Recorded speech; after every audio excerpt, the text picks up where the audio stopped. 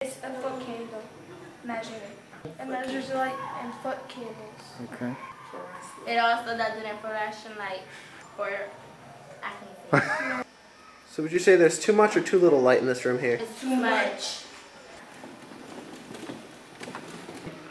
The shorty sex sheet and talented. Alright, we have to find the area of the room, and to find that we have to time 11 times. This is an instrument for the temperature of the room and humidity. The temperature of the auditorium is 79.2.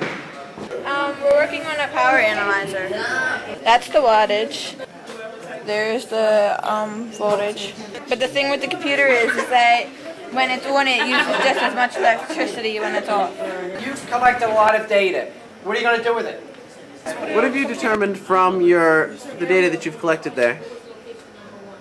That some appliances should be unplugged when they're off. Yes, it can. Do it.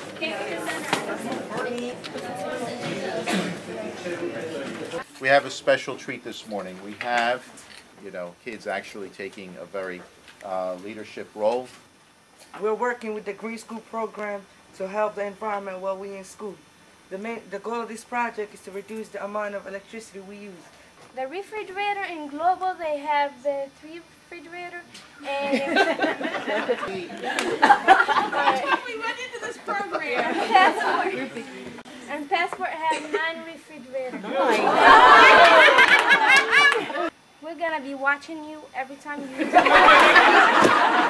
Today I'm going to give you tips on how we can conserve electricity here at Penn Treaty. The first tip is simple: don't leave lights burning in an unoccupied room. Next, even if the computer is on screensaver Miss Forte, it is using a lot of energy.